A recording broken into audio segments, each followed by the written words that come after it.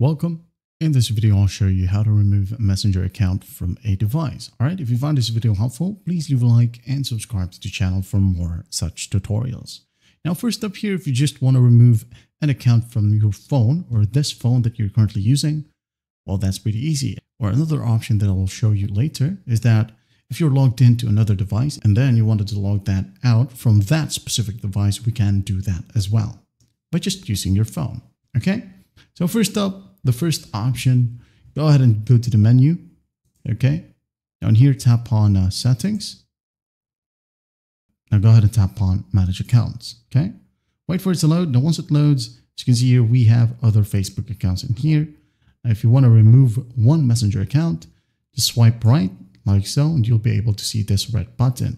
Do keep in mind that you can't remove the main account right here that is signed in. So if you want to remove this one at the top, make sure that you sign into another account, and then you can go ahead and remove this account by doing the same step. Okay, swipe right like so. Now, the other option, if you want to remove your account from another device, okay, go ahead and open up your Facebook app like so. Now go ahead and go to your profile, tap on it. Now tap on the gear icon. Okay, and here, go to Meta Account Center. Tap on it. Now in here under Meta Account Center, just go ahead and scroll down and find password and security. Tap on it. Now in here, scroll down, tap on where you're logged in. Just tap on it and go ahead and find the account, for example, Facebook right here. Now as you can see, we have a ton of logins right here to a different device.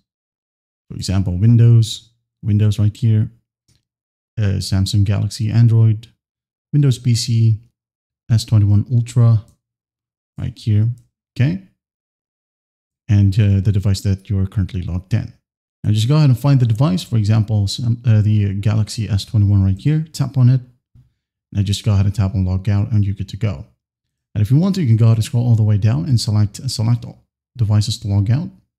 Okay, you can go ahead and select all. Once done, hit on log out. That's basically how you do it. Well, I hope this video helps, and I'll see you in the next one.